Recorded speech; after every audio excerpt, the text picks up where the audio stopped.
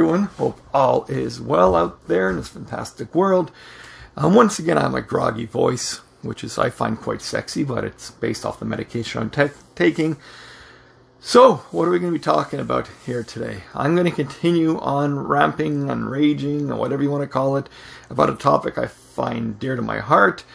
It's about mental health issues. I either talk about mental health on this channel, or retail, or the combination of both. So mental health is to the left, retail is to the right, and both is to the middle.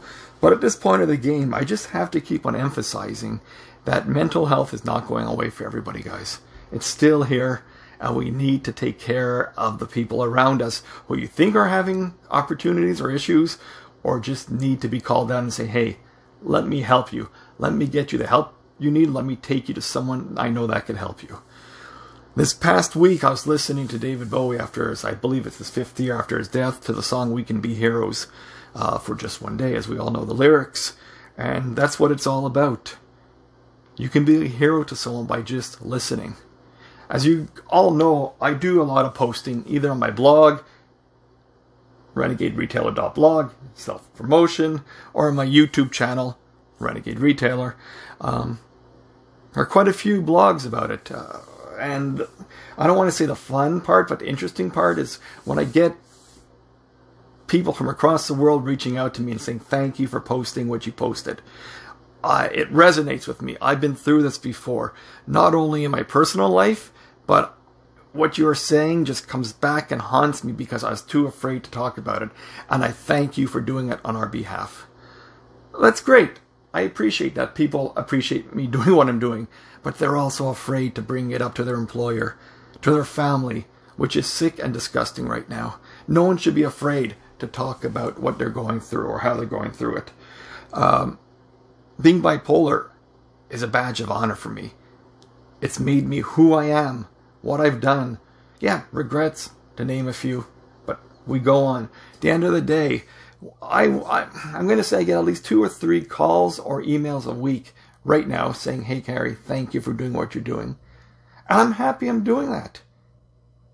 But it always ends up being, Carrie, keep this confidential, please. Because what I do when I get these calls from everyone or emails, I ask them that question.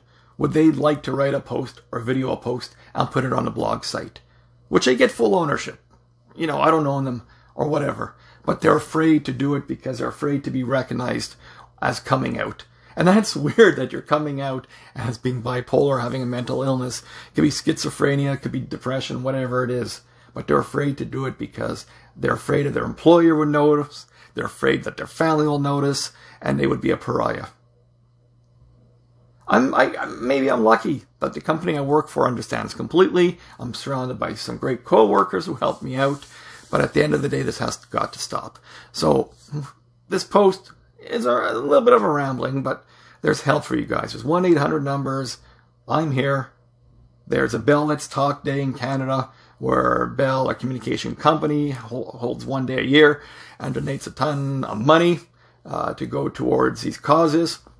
But at the end of the day, North America, South America, Europe, Israel, Africa, Australia, wherever you guys are, don't be afraid. Let's gang together and let's help each other through the spirit of talking, through the spirit of video, through the spirit of communication. And that's the starting point, the stepping stone where we need to start. So I hope this got through to you guys. If you're afraid to talk, you shouldn't be. If you're afraid that your employer is going to do something, it's not the right employer for you. At the end of the day, you need to be mind healthy and mindset. That's where your health journey starts. So, once again, I want to say thank you to everyone. And of course, have a phenomenal day.